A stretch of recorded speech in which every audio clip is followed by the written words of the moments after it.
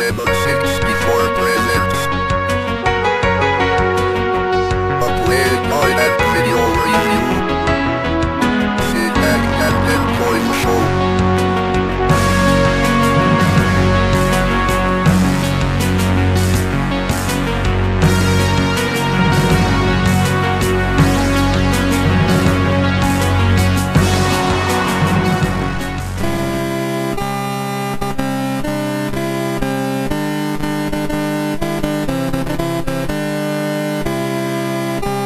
Hey there, welcome to another Lemon C64 Play Guide and Review. This time we'll be checking out Winter Games, developed by Action Games Incorporated and published by Epyx in 1985.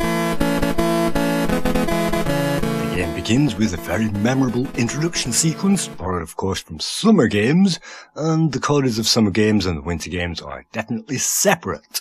From the title menu, we can select a lot of options, including Player 1 event and Play All events. So, to begin with, I'm just going to select to practice the hot dog.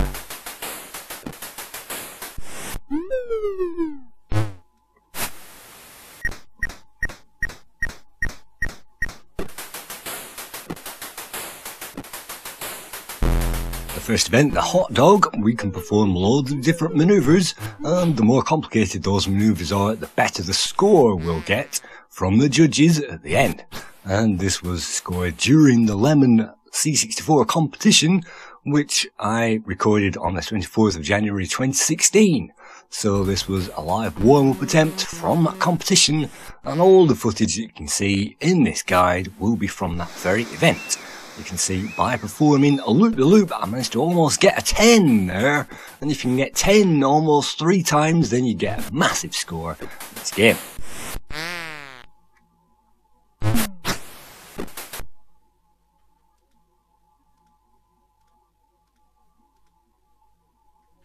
Let's just try again, and by moving our joystick in a circle and landing that thing by pulling down, hopefully we can get a good score. It's very easy to mess this event up, and it's very infuriating to do that, but with practice you can achieve something that averages something good in this game, and because this is just a solo play, I'm averaging my own scores against myself. But don't forget, this is for the Lemon C64 competition. And so that's the hot dog, and we're getting slightly better at this, but not phenomenal, as you can see. I'm just trying out different things just to see what happens, and some of those will lead to an instant death if you keep doing those for too long. And so this game can be fun, and it can be comedy if you're playing this with multiple players.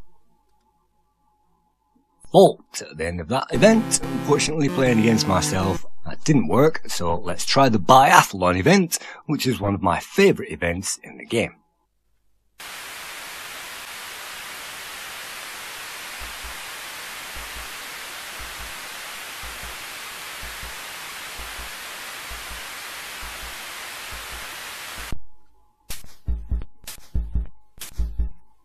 By moving the joystick left and right in terms of the legs, we can climb and we can manoeuvre our way along the track with our skis.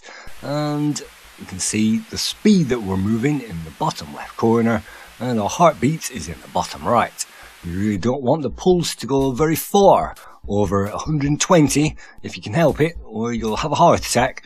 And of course the time is in the bottom as well. You'll definitely have to race against time on this event.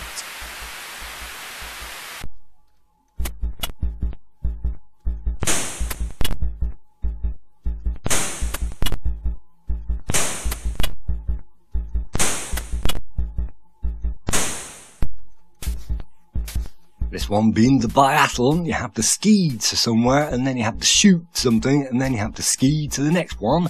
And I think you have to do that 3 or 4 times. At the end, you get a line, and crossing over that line will give us a time. And the objective, of course, pull down on the down slopes to gain a bit more speed, and hopefully carry that, and climb up these other sides pretty quickly.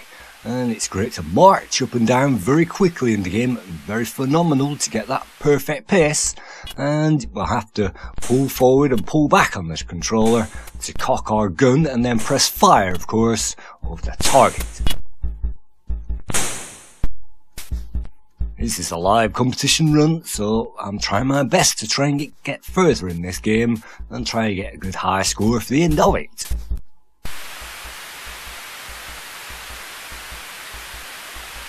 If you lose the momentum, unfortunately you lose the rhythm, and that loses time, and that's definitely something that we can do without on this particular run. You can see the graphics are great, and it reminds us of the other game series, even though this wasn't coded by the same guys who did Summer Games or California Games. If we can get a perfect score, then that's perfect for us, but it's very tricky. And it's so easy to mess that up at the last minute. Well, let's not waste any more time aiming for that one. Let's just run straight for that line and see what time that we got at the end of that biathlon. And it's a struggle, and it's an Ironman race. And come on, let's not lose power now. Let's move those arms, and let's use your real power of the controller to move this player.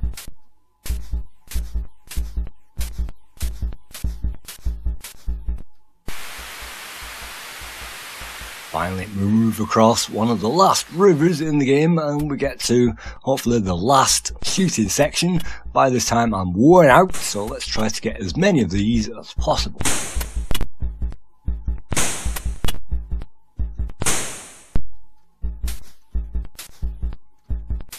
Hopefully let's run up the next mountain whilst we have that speed. No, I'm actually very worn out at the moment, so you can see me struggling to get to that finish line.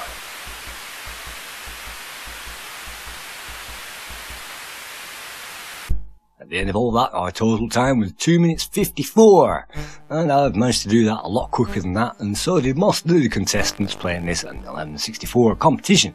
So that's the end of that, and 2 misses means a 10-second penalty.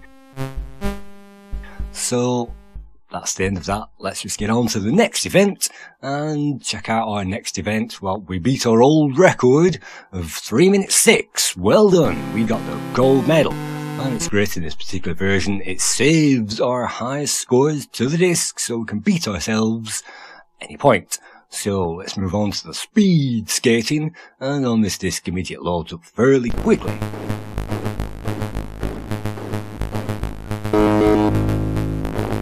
By pressing that fire button we can begin, and it's great that it begins with some music on some of the levels, and in this case all we have to do is to beat the computer player.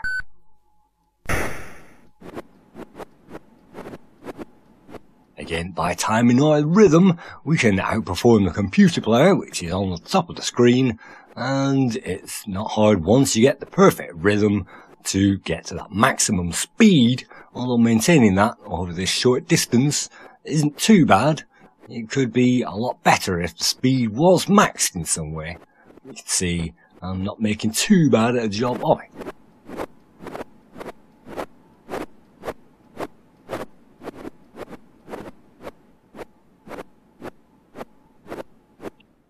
If you can maintain a rhythm, then you can be like Saturday Night Fever and champion yourself on the ice rink. But again, gold in this case isn't very hard in this game. There are no difficulty settings, it's all against the computer, and there are no speed settings either. Even though this is an NTSC game, it runs at exactly the same speed and is speed locked. So even if you play this on a faster American machine, it will still play at this rate. Let's move on to that figure skating, and figure skating is one of those that I never quite understood now or even back in the day. And if you had the manual, I guess you had the directions for this, and if you didn't, you had to make them up. And as long as we don't fall down, fall on the floor, hopefully that won't be a huge penalty. And as long as we do the various things in the game by pushing the joystick into those corners, then hopefully, without falling down, we can do something that we can kneel on the spot and pray, I guess, but we can do something hopefully that the judges will like and award us for at the end of this round.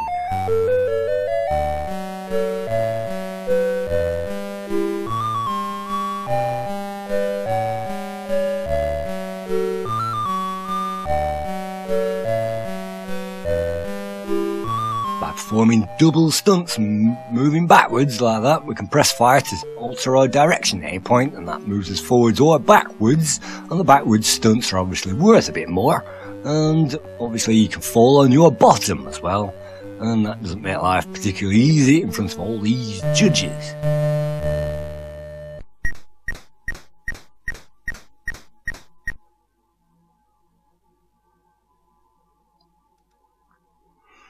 That wasn't particularly a perfect performance from me, and that's perhaps the best I could do. That's a score of 1.6 on that particular event.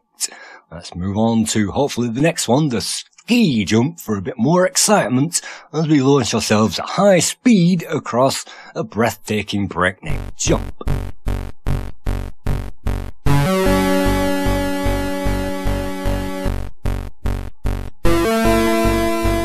A deep breath on our attempts. It's time to press that fire button, and once we're in the air we can then change our maneuvers, and in the top corner we can see the ski position, and we'll have to align our skier and the skis up correctly in order to land on the other side.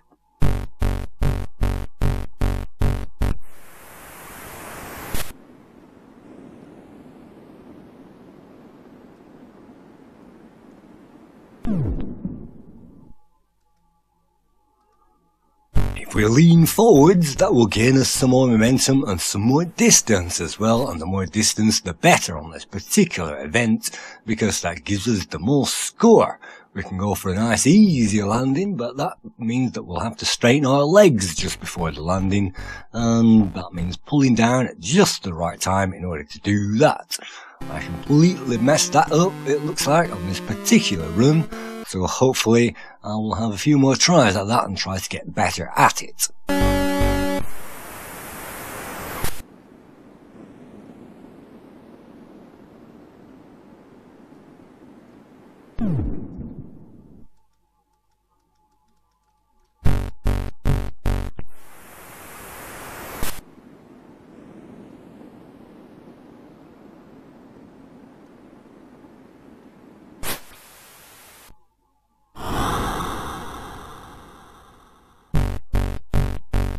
That's a meagre run, but at least that's a game score, and it's better than wiping out, because it is possible to get a triple negative when you're trying to get through these events.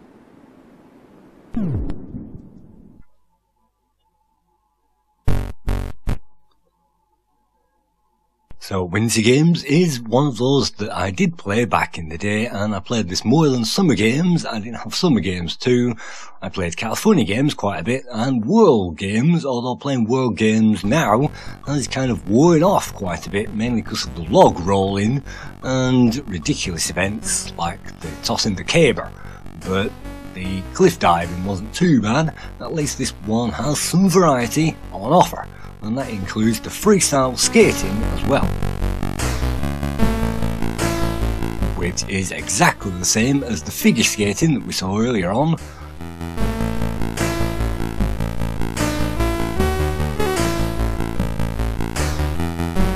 So whilst you're watching that, I'll just mention that Action Graphics was the US game development studio, and that was incorporated and launched on 18th of September 1981, according to the article on Moby Games, and it was closed during the production of Winter Games in 1985.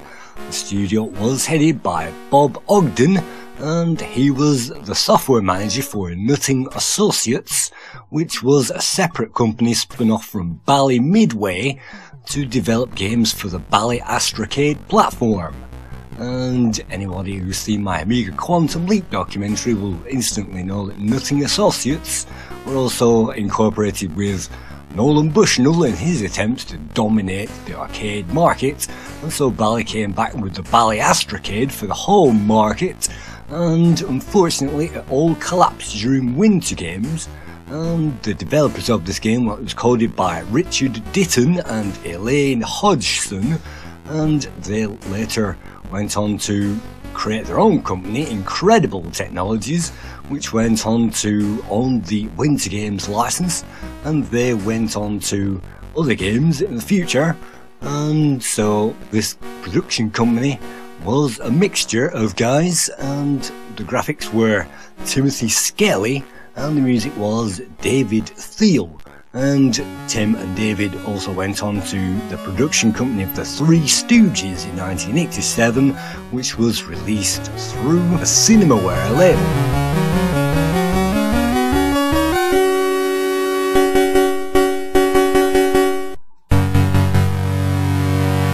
Back on the C64, we're getting through the skating, and skating in this case can be very boring, particularly when you get those meagre scores, and is perhaps the worst event of the lot. And it's good to see the perhaps rotoscoped figure of a woman dancing around, but that's basically about it. The music is boring, so that's my worst event, and generally many players agree. So let's go on to the bobsled, and let's hope we have a few runs at this to try to get down it. A high speed run at last down the side of a mountain.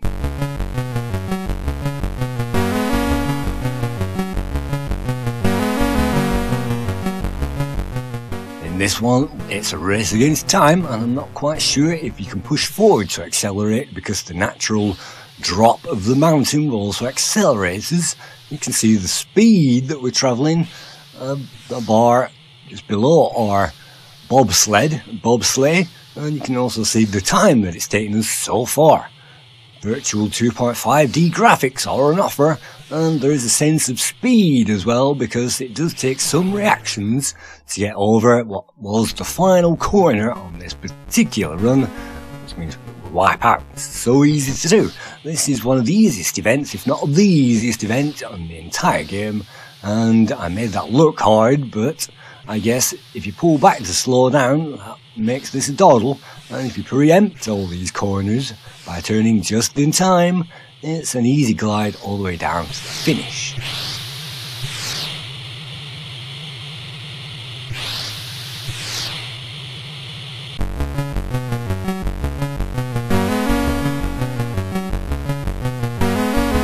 Hooray! That's another beaten track, so let's move on to those scores. The 64 magazine gave this game 80%, Commodore User gave it 80%, Commodore Format gave this game 87%, the current Lemon 64 score is 87%, and Zap originally gave this 94%.